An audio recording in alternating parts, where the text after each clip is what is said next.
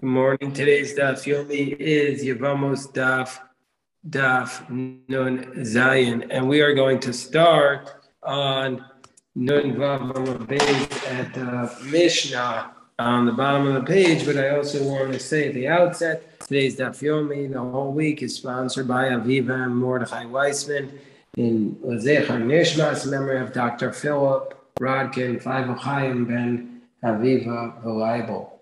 So, today's Mishnah on the bottom of 56b discusses the case of an almana with Kohen Gadol, a widow who marries a Kohen Gadol. She's not allowed to. So let's say she marries him, and now she says we're talking about a scenario that she herself, this widow, was coming from a home where she was the daughter of a Kohen. So she had been able to eat the truma in her father's home, but now she participates in this marriage which is not kosher, or a grusha v'chalutza Kohen hedjot, or a divorcee who marries a regular Kohen, which is also not allowed. So minha erusin, if they were just betrothed, then lo yochel b'truma. And even from the moment where they're just betrothed, then he cannot, she cannot eat from the truma when she goes back to her father's home, because she has become disqualified by participating in this marriage, even though it's just betrothal. Whereas Rabbi Eliezer and Rabbi Shimon machshirin,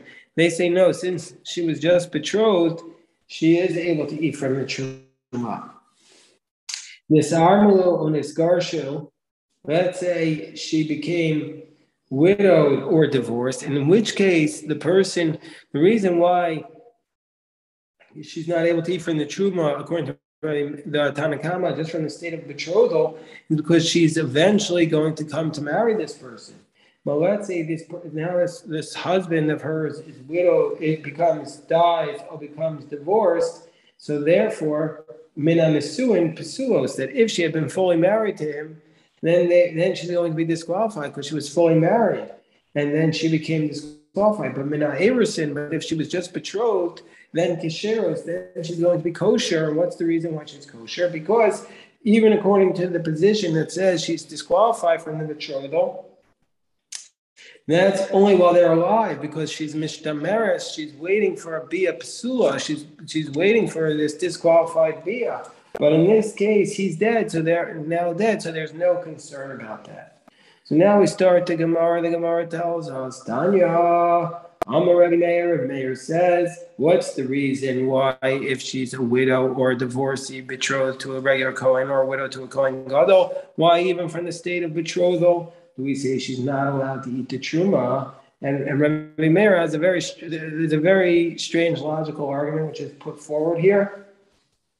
But this is one of Rashi's explanations. And he says the argument is ma kedushay rishus ein machilon, just like if it was a regular marriage, and a regular, even a Jew to a non-Jew, not a Kohen, you can't eat the truma.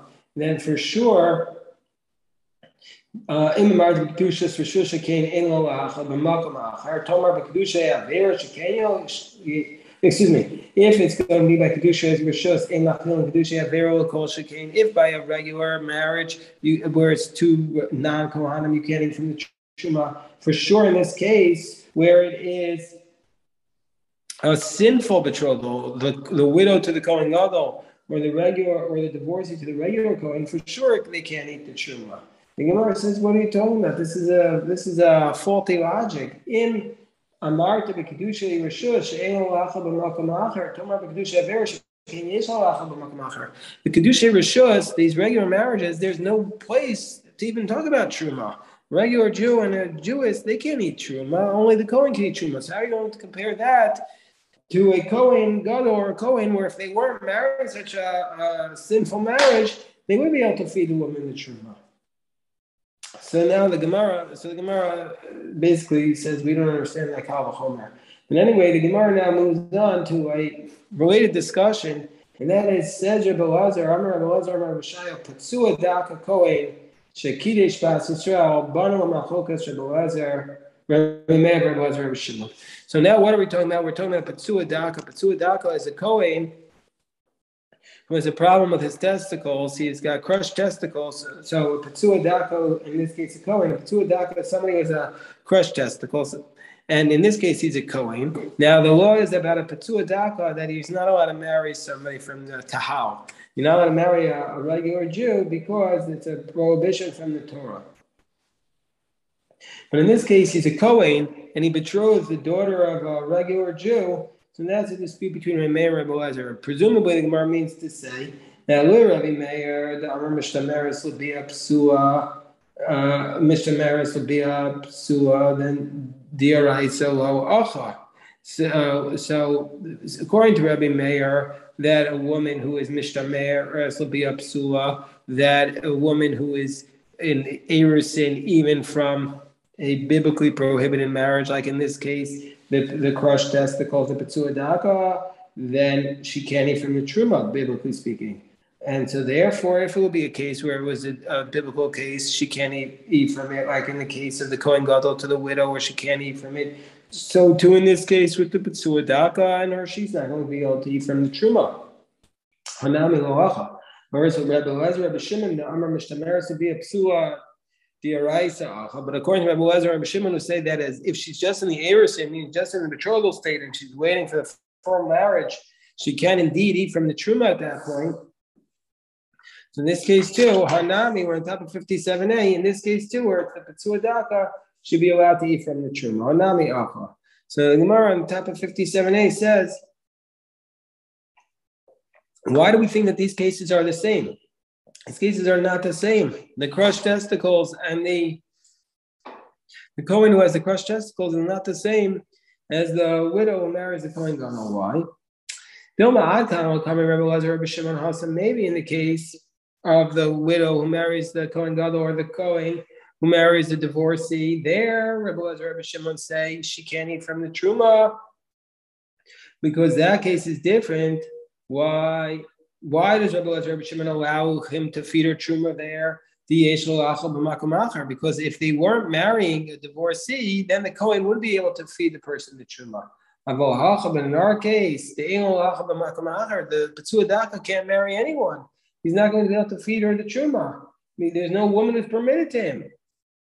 And so therefore, maybe here Rabbi Eliezer and Rabbi Shimon would say that he can't feed her the Truma. If you say, wait, there is somebody who this man with the crushed testicles can marry. Who can he marry? The Bas Gerim. Maybe he's allowed to marry the daughter of the converts because there's a dispute. We'll see that there's a three-way dispute in Kedushin whether or not a Kohen is allowed to marry a daughter of converts. We know today that Kohen is not allowed to marry a convert, but there is a position in the Gemara that he's not even allowed to marry the daughter of converts. Gemara says, Rabbi Yochanan asked this exact question of Rabbi Yoshaya, and Rabbi Yoshaya didn't answer it. So the Gemara says, let's first go back and answer this question. Is it a good analogy? Is it the same thing? Meaning to say, is the Kohen who has the Petzua Daka, do Rabbi Eliezer and Rabbi Shimon say that you could feed her the Truma? So the Gemara says, since he can feed her the Truma in the case of Lo Yada. What's this case? Rashi explains it. That if the man was married to his wife, Kohen was married to his wife, and then after he was married, the Kohen became a Petzua Daka. He got crushed testicles.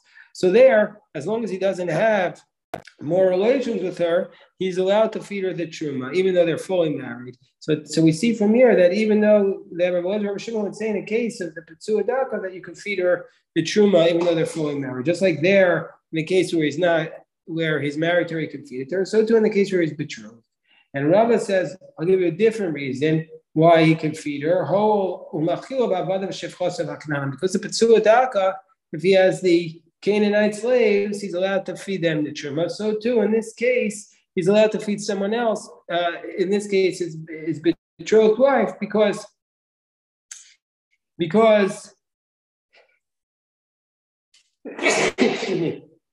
she's like his. We see that he's capable of feeding the Truma to the people who are members of his household. So Abai didn't want to give Rava's answer because Kinyan de Ishus mi Kinyan de Ishus Yalfinan, Lo Yalfinan, Kinyan de Ishus mi Kinyan de Abanim. Because Abai says, we learn out betrothal of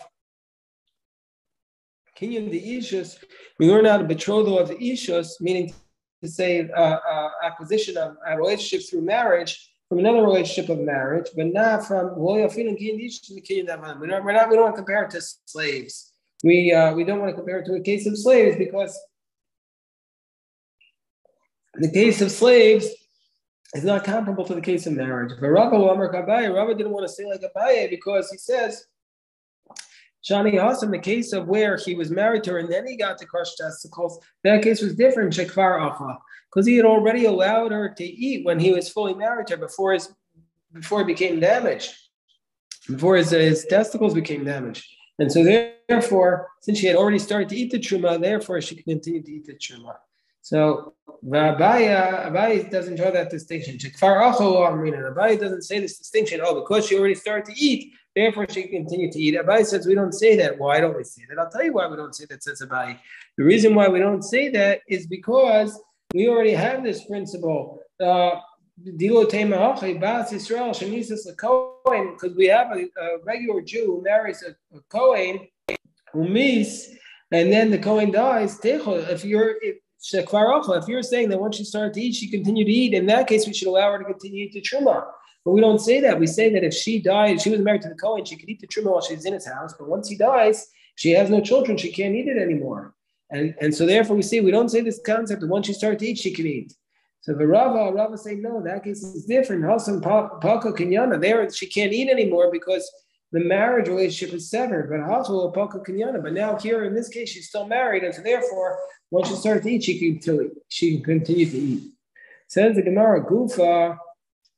Gufa always means we learned earlier. Rabbi Yochanan asked this question from Rabbi Yoshaya. Petzua daka kohen shenasa bas gerim. So let's say you have this Petzua daka, who is a kohen, his crushed testicles kohen, and he married this daughter of converts. And we had said that is he going to be able to feed her the truma? Is he going to be able to feed her the truma? So Ishtik. So Rabbi Oshaya was quiet. He didn't say anything. So in the end, also Gava Rava Achrina, a different rabbi came along, great man, who bought me named Milsachus. And he asked him a different question. Rabbi Oshaya answered that question. Who's this other rabbi? Reish Lakish. Rabbi Yochanan and Reish Lakish were brothers-in-law. It didn't. This might have caused some tension because they had some tension later on in their life, and that was how Reish Lakish died from Rabbi Yochanan giving him like a harsh look, and they had frenemies because they had a tremendous closeness, but they also had some tension. So the Gemara says, "I'm Rabbi Yehuda to see Rabbi Shaya. Rabbi Yochanan lav gava Rabbi. Why are you answering Reish Lakish's question? Rabbi Yochanan was also a great man." No, so he said the reason is, says Rabbi Shaya, the reason why I didn't answer him is the kabar mine milsa the way slay patra. He asked me a question, there's no answer. So Rashi says he asked me a question, I don't know the answer. He asked me the question: if a Petzua daka kohen with the crushed testicles married a woman who's the daughter of converts, is he allowed to feed her the truma?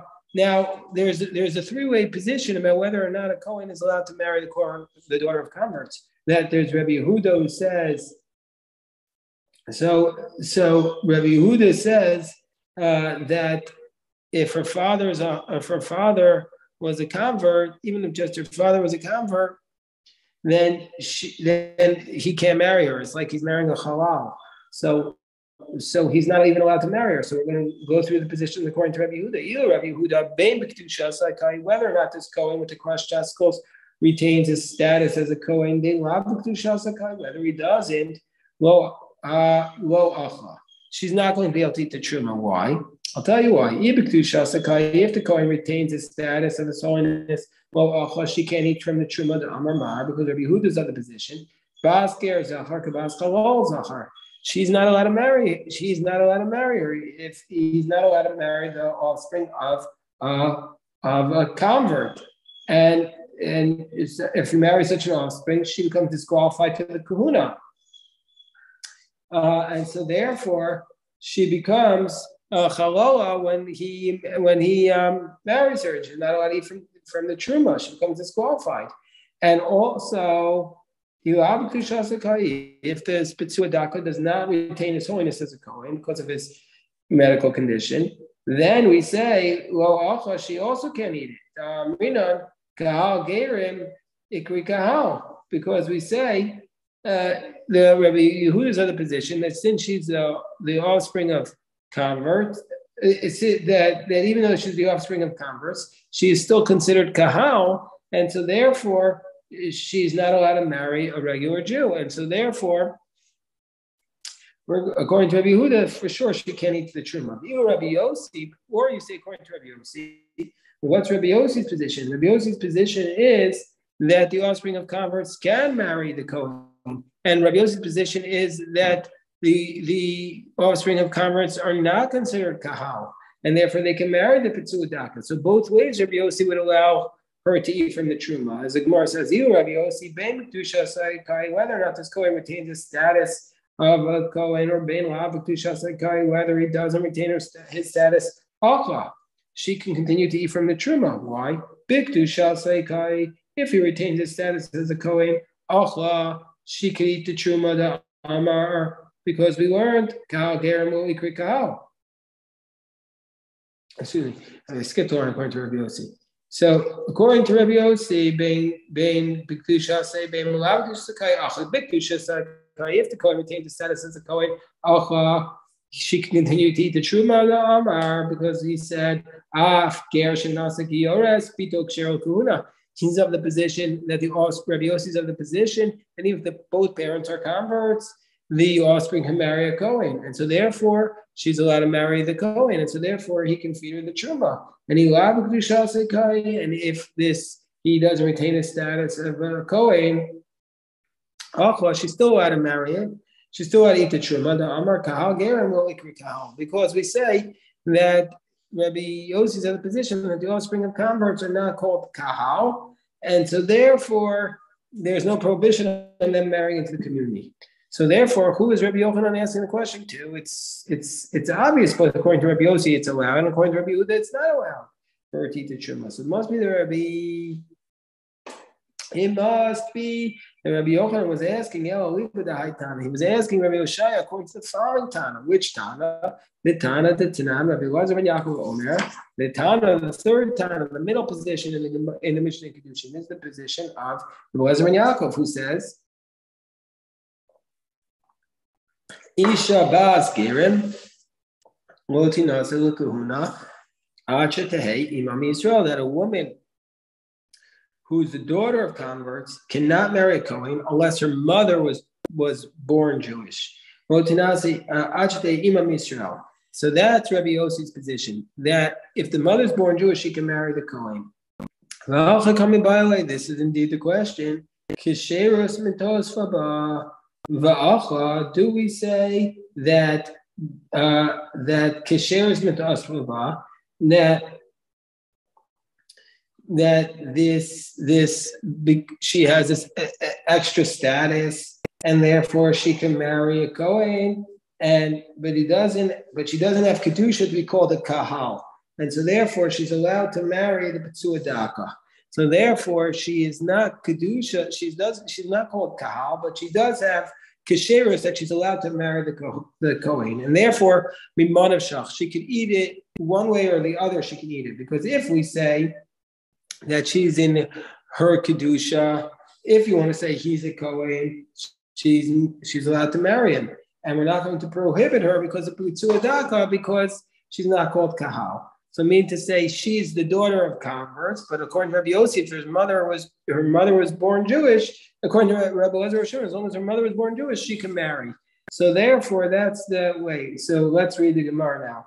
This is the question. Kesheris mitasvava. She's allowed to marry a Kohen because she has this extra kesheris va'acha, and she could eat it. Odilma kedusha mitasvava.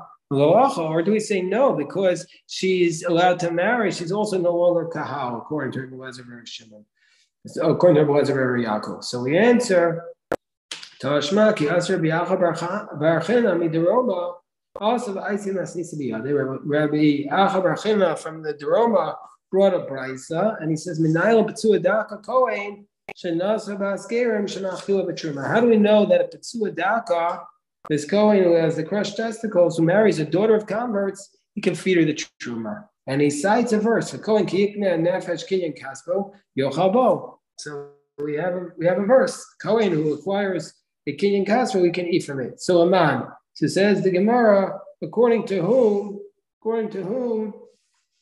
does he need this pasuk? Why did he need a pasuk to say the Kohen can feed her the truma? If you want to say according to Rabbi Yehuda, Ha'amar ben b'kedusha saikai ben la b'kedusha saikai. According to Rabbi Yehuda, she can never eat the truma if she was if he was a B'tsua Daka who marries his Basker. And Rabbi Yehuda says she can never eat. And according to Rabbi Yossi, Rabbi Yossi says she can always eat it. Why does he need a verse? Amar ben b'kedusha saikai ben la b'kedusha saikai yacha. Rabbi Yossi said she can always eat it. So it must be Elav or Rabbi Elazar ben Yaakov. Must be the verse is teaching us according to Rabbi Elazar ben Yaakov that she can eat the truma, and it's based upon this verse that if she was a daughter of converts and marrying a B'tsua Daka, that she can eat from the truma. Okay, the Gemara says Shema Mina. So we see that because even since she's a daughter of converts, she has this extra ksheros to her, and she's able to eat from the truma, and that is she's able to marry a Kohen and eat from the truma. So Gemara says, Itmar, we learned, Rav Amar. So now we're going to get into a dispute that's based upon the Gemara Kedushin. And this is a dispute about the concept of chuppah. Everybody knows today, chuppah, a Jewish wedding is a chuppah, but the chuppah, the concept of chuppah, what is it? We know that a person can betroth a woman and then marries her. But let's say they skip the betrothal part and they go straight to the chuppah. They don't do the Kedushin by saying, will you be betrothed to me with this ring? And they just do the chuppah. So Rav Huna says that the chuppah is able to make the marriage binding. That's what Rav Huna says. So the chuppah is able to make the marriage binding. But let's say the chuppah took place with a disqualified marriage, like for example, a widow to a Kohen Gadol. Is the chuppah still binding under those circumstances? So in Rav Amar, Rav says we're on the top of 57b. Rav says yesh chuppah upsulos, that if it was a disqualified marriage and they went straight to chuppah and he didn't betroth her first and he didn't have bia, they just had chuppah, the Rav is going to say it's still binding. Yesh chuppah upsulos. And so therefore she's going to become disqualified. Rav says the answer is she's going to be disqualified if she goes back to her father's home. If she was a daughter of a Kohen, she can't go back and eat the truma. She becomes disqualified just from having the chuppah. Shmuel says, no, the chuppah is nothing. If it's a disqualified marriage, it won't disqualify her from eating the truma. And now, so that's their dispute.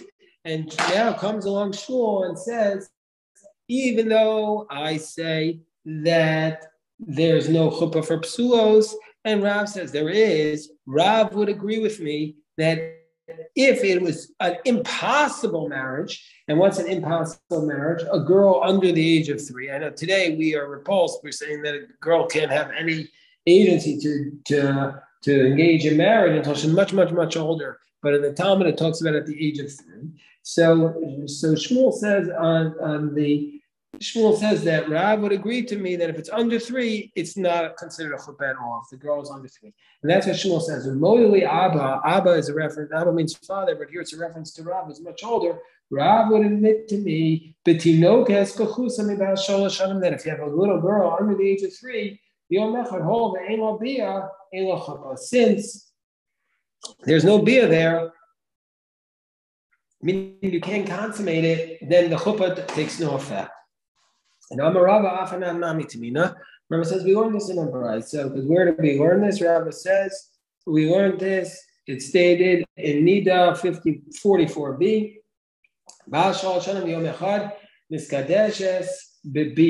If she's 3 years old, she can become betrothed through bia. If the yavam tries to do yibam with her, he can effectuate it. And she's going to be liable to him. If she's married and there's an adulterous relationship, there's liability. And if a man is with her when she's in nida, then when she's in her menstrual cycle, then he's going to make her tameh then he's going to become tamei like a zav. And nises lekohen, and if she marries a kohen, ochalas b'truma, then she could eat his truma.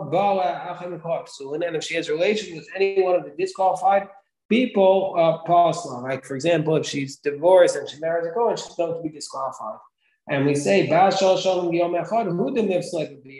if she's 3 years old in one day, since she becomes disqualified, but with bia, that's where she will become disqualified from her mission. So we see that she'll become disqualified in bia, she'll also become disqualified with a chuppah. And but less than 3 years old, where she doesn't become disqualified by bia, she's not going to become disqualified through a chuppah if it's a case of a chuppah psulos shema mina. So therefore, we have a proof for that statement. Right? If anybody has any questions, I'm happy to address them.